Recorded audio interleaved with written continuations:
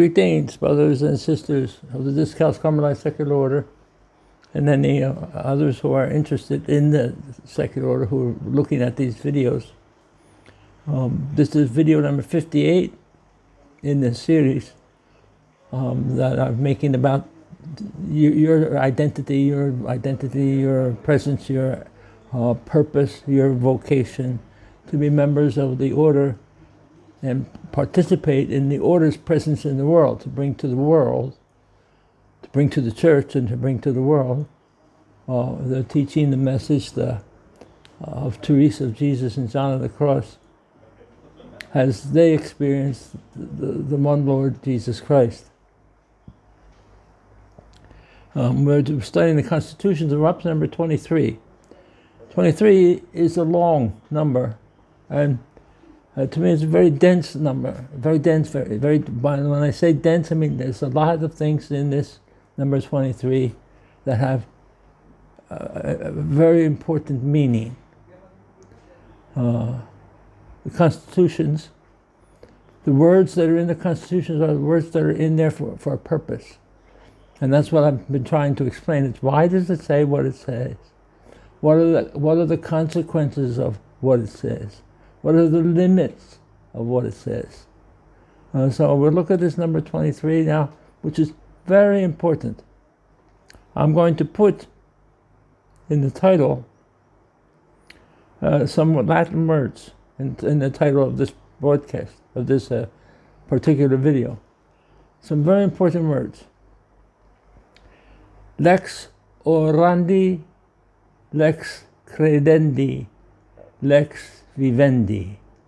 Lex Orandi, Lex Credendi, Lex Vivendi.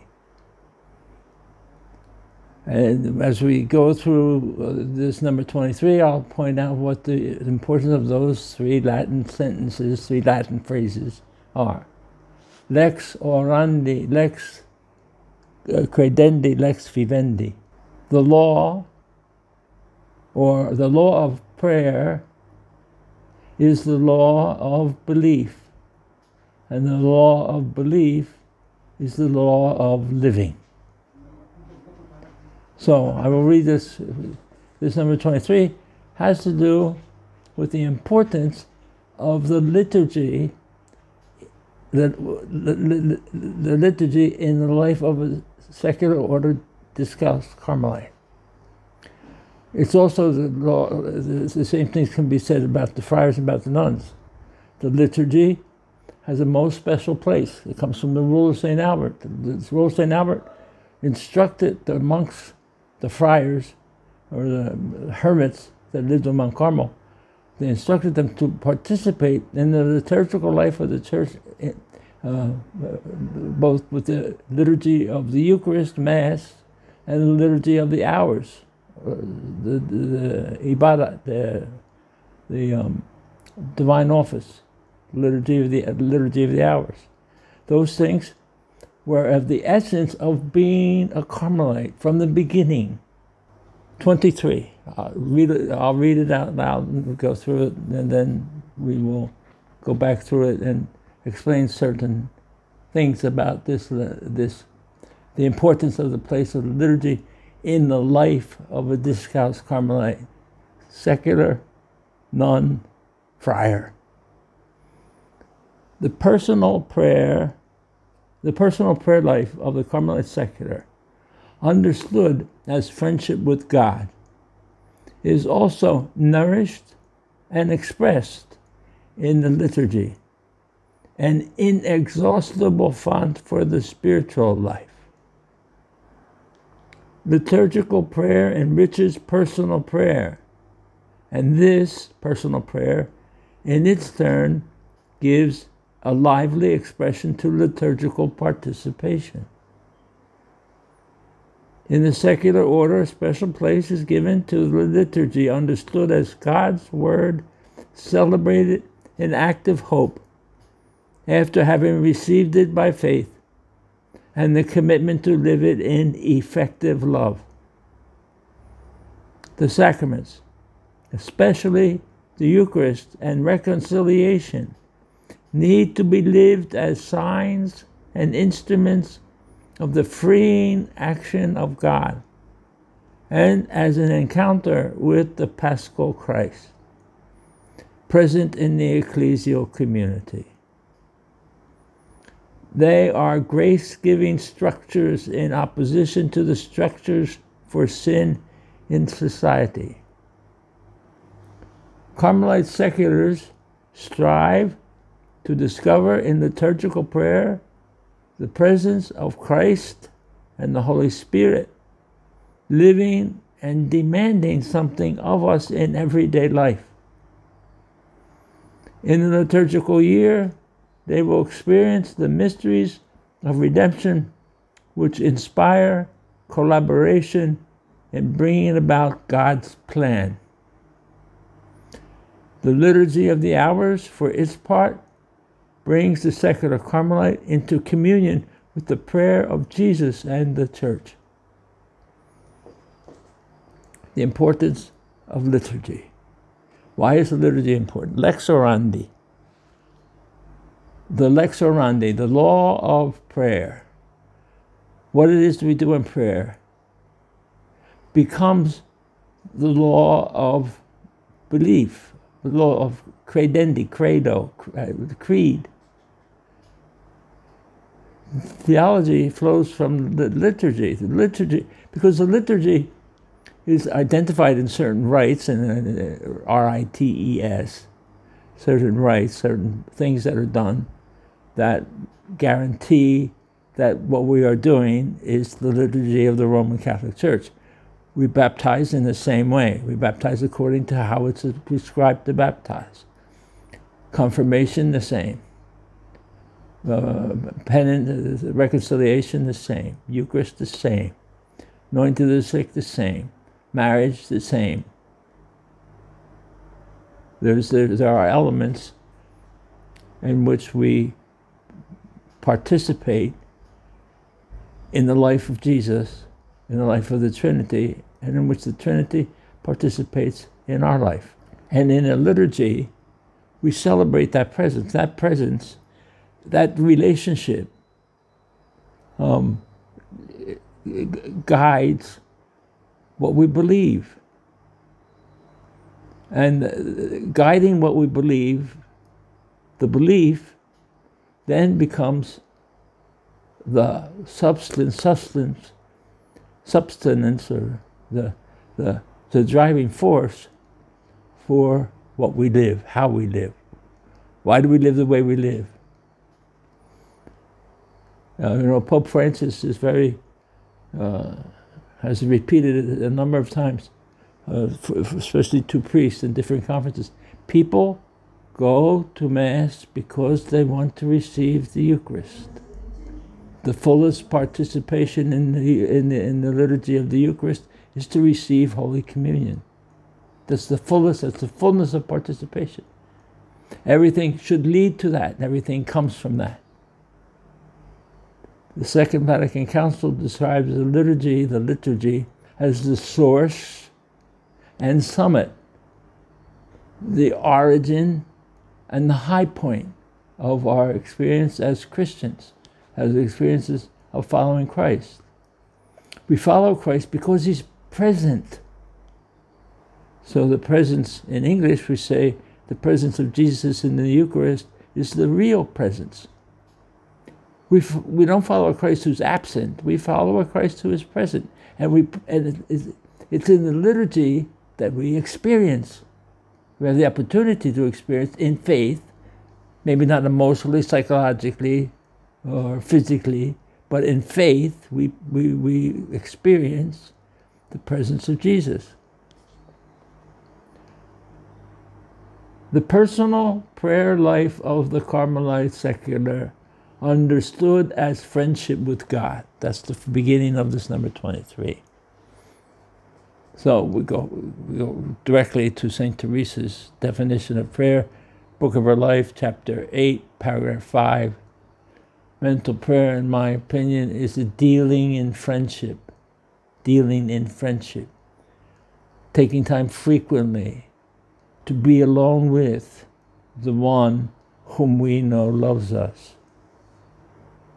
dealing in friendship. So we understand it's dealing in friendship. And the liturgy is extremely important to that possibility of being aware that we are loved. We don't pray in order to be loved. We pray because we are loved by God. Jesus already showed us through his passion, death, and resurrection, through his life. He already showed us the importance that he gave to our salvation, to our health. So the personal prayer of the Carmelites secular, understood as friendship with God, is also nourished, fount, source, and expressed, summit, in the liturgy.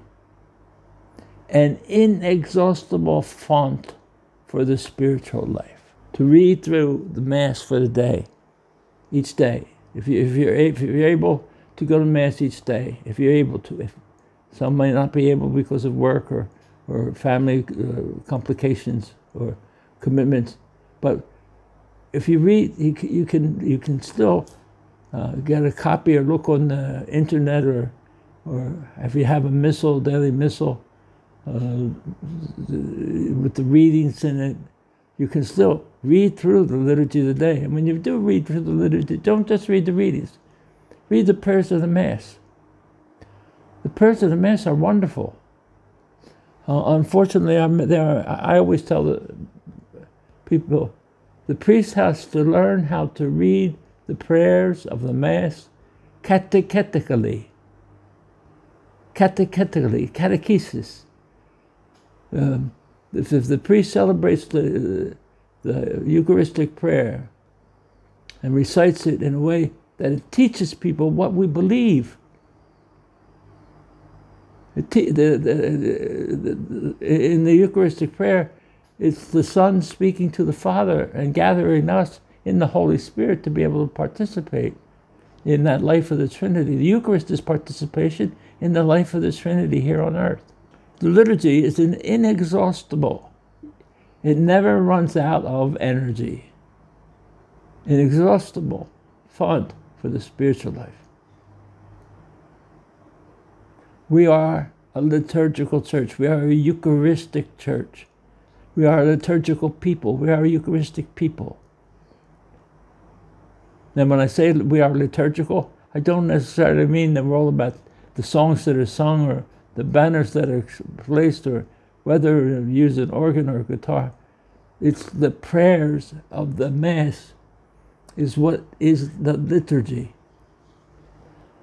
There are the things that accompany the Mass, whether we're singing even Gregorian chant or whether we're singing modern hymns or hymns from a century ago or hymns from the next century. Whatever it is, the other things that we're doing, they're part of the covering. But what they're covering is the actual life of Jesus in the world today. The liturgy is the presence of God in the world today. Liturgy is participation in the life of the Holy Spirit. And the liturgy is the participation of the Holy Spirit in the life of the church. The Holy Trinity in the life of the church. Inexhaustible source. You can never run out of something to meditate on. And then sometimes you go back over the same words and the same prayer, and there's a beauty in the liturgy for someone who wants to pray. Liturgical prayer enriches personal prayer, and this in its turn, gives a lively expression to liturgical participation. You know, for the most part, for most of us, that when we make mental prayer, when we try to make mental prayer, it's usually somehow connected with participating in the liturgy, either before Mass or after Mass, or saying before or after, usually after morning prayer, after evening prayer. Those two things which we will discuss at some point, the morning prayer and evening prayer, that there are the opportunities for mental prayer afterwards, because when we participate in the liturgy, either the Eucharist, the Mass, or the Liturgy of the Hours, when we participate in the liturgy, we are reading the words of Scripture that influence our minds. There's a big thing, I think, currently, at least from what I understand, about influencers, people who have influence on other people. And it reminds me of someone in terms of the word that we used to use, the word witnessing to the presence of Christ. It reminds me of something that Pope Paul VI said to a meeting of secular Carmelites in 1970 in Rome, October of 1970. He said, "Modern man does not listen to teachers, but wants witnesses." And he said, if he does listen to a teacher, it's because the teacher is also a witness. So the Eucharist, the liturgy, forms us. And as it forms us, it makes us participate more purposefully in the liturgy, to become people who develop the flexibility that the Holy Spirit needs us to have in order to be molded into the people, the person, and the people that He wants me and us to be. So liturgical prayer influences us, and because liturgical prayer influences us, we then are influencers by the importance that we give to the sacramental life of the Church. In the secular order, a special place is given to the liturgy, understood as God's Word celebrated in active hope after having received it by faith, and to a commitment to live it in effective love. Wow, that sentence is dynamite. In the secular order, special place is given to the liturgy. Eucharist, Liturgy of Hours. The two main liturgies. If you have available somewhere to read the general instruction on the Liturgy of the Hours, there's the general instruction on the Eucharist, the Mass, and but also there's a general instruction written at the time of the Second Vatican Council, or shortly afterwards, the general instruction on the Liturgy of the Hours. Why do we say the Liturgy of the Hours? We know, certainly, it's easy to understand why the Eucharist is part of the liturgical life of the Church. Because we celebrate the presence of Jesus in the Blessed Sacrament, the real presence. Even though, at least in the United States, and I'm sure in other Western countries, the belief in the real presence, the belief that Jesus is present in the Blessed Sacrament, has gone down, down, down. Among Catholics, the number of Catholics who go to Mass on Sunday but do not believe that Jesus is present in the Blessed Sacrament afterwards. It's a shame. So we, of course, as Carmelites, just in our Carmel life, find the importance of the Eucharist to be something essential to our lives. And we give witness to it. We give witness to it by the people walk in church now, just walk in and sit down. But we walk into the church, we genuflect or bow if we're not able to genuflect, and we kneel down if there's a kneeler available. or if we sit in silence before the Blessed Sacrament. I remember, I'm sure most of you, anybody of you who are my age, remember when you were younger having to confess, go to confession because you talked in church. Now, sometimes the church is so noisy. After Mass on Sunday, it's a little bit quiet in before Mass, but after Mass, people just begin to speak, talking in church, sitting in church and conversing and celebrating. So, I think we have to be aware of the witness that we give to the presence of Jesus in the Blessed Sacrament. It's a reminder, presence, presence. We will understand the importance of that presence in our lives and understand how it is important for us to be present in the life of the world and what kind of presence the world needs from us. But we'll get to that. So, in the secular order, a special place is given to the liturgy understood as God's Word celebrated in active hope. Pardon me. Active hope. Celebrated in active hope. We are not passively hoping. We're not just sitting back and waiting. We're looking. Active hope means to look forward to. Because we know, because it says, after having God's Word and celebrating from God's Word, in active hope, after having received it by faith. Faith, the theological virtue of faith, is the virtue that believes because God has revealed it. We don't believe because it makes sense logically, but we know it's true because we believe it.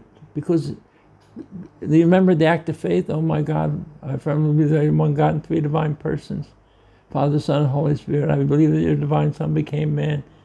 And at the end, I believe this. I believe what I believe because you have revealed it who can neither deceive nor be deceived. In this faith, I intend to live and to die. We believe because God revealed it. Where did God reveal it? God revealed it in His Word. God revealed it in the sacraments. He is present. So we receive it in faith. Because we have received it in faith, we have this active hope in our celebration. We're not desperate. The word desperate, sperare, means to hope in Latin. Desperate means without hope. We are not people without hope. Even in the darkest of confusions, we because of our faith, because we know that God reveals Himself to us, we can hope actively. And the commitment, having received the faith, and the commitment to live it, live God's Word, in effective love. Love that is effective, not love that is emotional, not love that is a movement of the emotions, but a love that is concrete. It's always struck me as something I need to remind myself from the letter of St. James in the New Testament. What good does it do for you to say to your brother who has no clothes, stay warm, who has nothing to eat, be healthy, if you don't do something to supply for the needs of the people around you? If our love has to be effective. I can't forgive in my mind without forgiving in my heart those who offend me. I can't ask for forgiveness interiorly, without asking for forgiveness, exteriorly. There's something not incarnate about our love if it remains something that is passive, that's something that doesn't change us. The spiritual life means to change. To live the spiritual life means that we change.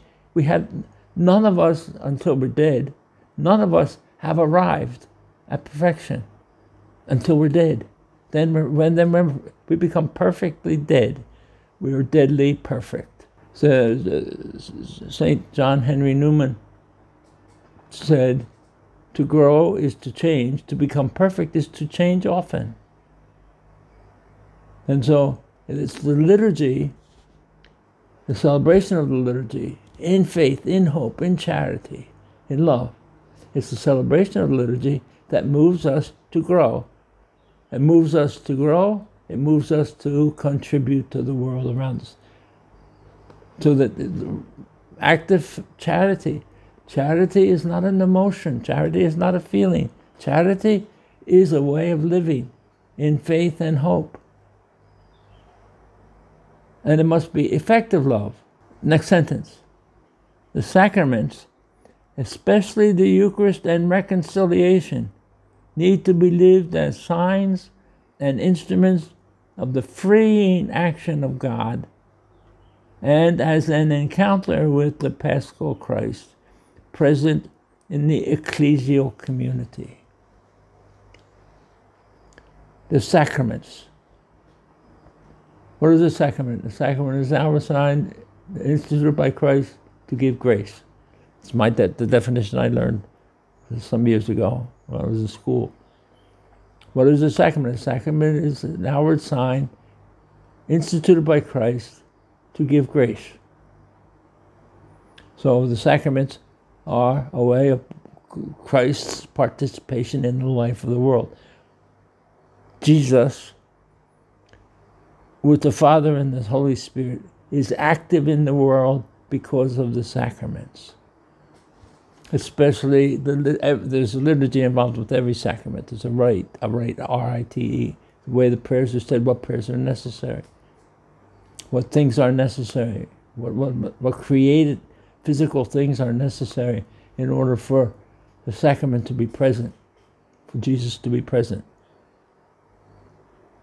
And we call Jesus' presence in the Eucharist the real presence, because after Mass, when the priest closes the tabernacle door and opens the tabernacle door and puts the hosts that have not been used for Holy Communion but will be used later for Holy Communion, and closes the door and fixes the tabernacle so that things are in order, that's the real presence. Jesus really is present. We don't just walk by and as if talking to somebody else. We acknowledge that presence. We genuflect when we come into church. We bow when we come into church. We show some sign. So the sacraments, especially the Eucharist and reconciliation. When I was in the seminary in Philadelphia, St. Charles Borromeo, we went to confession every Friday of the year. It was not an option. Every Friday of the year, we went to confession. There were 17 or 18 priests that came to the seminary, and we had a choice. We could go to any one of them, but we had to stand and public. Even if we didn't need to go to confession, we could go up and ask for a blessing. But the sacrament of reconciliation is an important part of the spiritual life, because the sacrament of penance, the sacrament of reconciliation, going to confession, will never, ever, ever let us get too proud. We have to start. It's like St. Teresa in the interior castles, the rooms of self-knowledge, the first rooms, the very difficult rooms, the longest time it takes us to really know ourselves, to be able to not just to know ourselves, to be able to admit who we are, what our weaknesses are. It's very, you know how important the virtue of humility is from reading St. Teresa. Sacrament of penance is an important part of our discovery of our limitations. And the discovery of our limitations is a beautiful thing, because we know that within those limitations is where we are. Those limitations are our boundaries.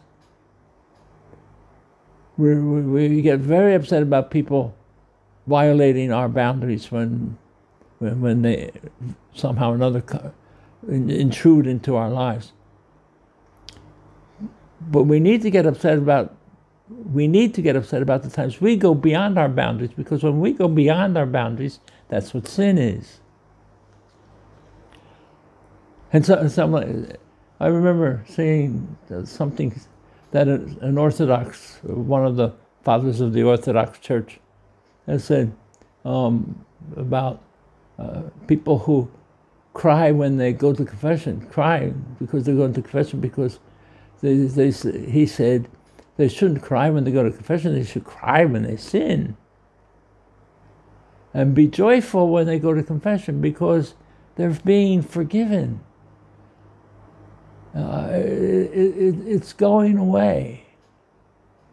And it's giving us strength to improve. God is improving us to the sacrament of penance. When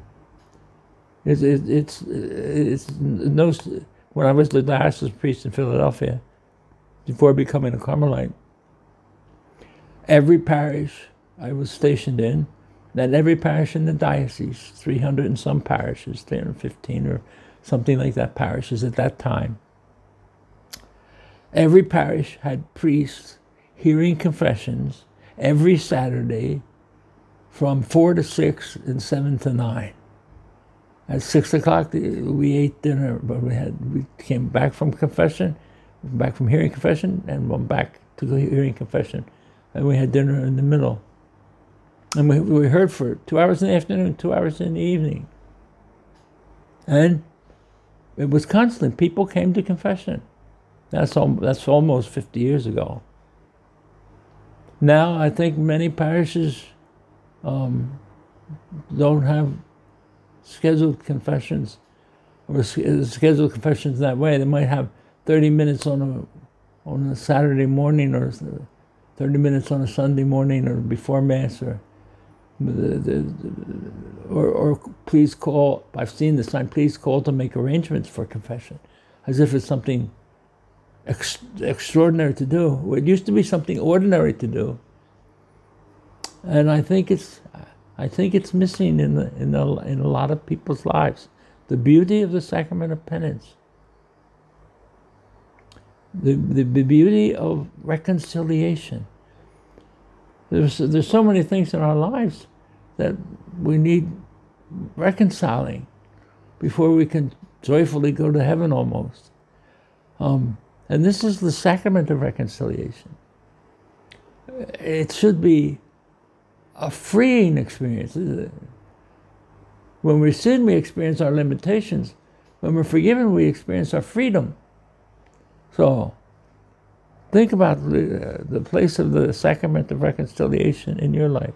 The sacraments, especially the Eucharist and reconciliation, need to be lived as signs and instruments of the freeing action of God, and as an encounter with the Paschal Christ present in the ecclesial community. The ecclesial community is the church with the big C, the one holy Catholic and Apostolic Church. The experience of the liturgy in the reconciliation and the Eucharist, celebrated also through the liturgy of the hours, that experience brings us closer, more part of the church. And it affects our presence. It's what makes us have influence in the lives of our children and our grandchildren. You may not see it now. You may not be alive long enough to see the effects of what you do or what you believe or how you love God. But the effects will be there for your children and your grandchildren. We pray. We hope. So the sacraments, especially the Eucharist and the reconciliation, need to be lived as signs. Witness. Testify. As signs and instruments of the freeing act of God. If you go to confession regularly and participate in the Eucharist as much as is possible, then you will, signs and instruments, you will be influencing the people around you, because you will change. You will change. You will grow. And that freeing action of God in your life becomes an action that will help to free people around you, people in your family, people that you work with, the people who are your neighbors, the people who are in the parish that you're in. So the ecclesial community is a place of witness. And the first witness is forgiveness. The second witness after forgiveness is the celebration of the presence of God. St. Teresa says in some place in the Book of Her Life, I think about chapter 28, what a joy it is to find that you're not alone. We're able to accompany other people in their sorrows because we have been accompanied in our sorrows. We have been strengthened in our desires. So, the sacraments, especially the Eucharist and the Resurrection, need to be lived as signs and instruments of the freeing action of God, and as an encounter with the Paschal Christ who is risen. The Paschal Christ present in the ecclesial community. I think that's a lot. I'm going to stop here in the next video I'll do. Next week I will do the rest of this number 23. But I think for the present, that this is very much enough to try to comprehend, to try to think about. How important is the liturgy to you? How important it is in your life? Jesus in the Blessed Sacrament. The power of forgiveness that we experience in celebrating the sacrament of reconciliation. So, the liturgy, the place of the liturgy in your life of prayer as a source, as an influence in your life, and how it becomes a way in which you can influence the lives of others. Thank you very much. God bless you. And again, subscribe if you want to subscribe to this video CD for OCDS, to this series of videos. That becomes apparent to me. I didn't think about it automatically when I first started to make these videos. This is video number 58. But they will be around a long time after I'm not around. And so I'm very conscious, I've become very conscious of that as a responsibility to help you to understand the importance of your vocation. It may be the priest, except for the sacrament of matrimony, where the people who are the married couple are the ministers of the sacrament. But it may be the other sacraments, especially the Eucharist, which is the most obviously present one. It may be the priest who celebrates the liturgy as the celebrant of the liturgy. But we all celebrate the liturgy when we participate in it. So, as you pick up your missal, as you go to Mass, as you pick up your ibadah, your liturgy of the hours, to say prayers, remember, this is making you more part of the church, and you're doing this because you are part of the church. And so you become a witness to the presence of God in the world through your participation in liturgy, which then influences your personal prayer. God bless you. Subscribe if you want to subscribe. Hit the little bell for notifications so that you can be notified of when new videos are present. And see you next week. Thank you for your support, and thank you for your participation. God bless you.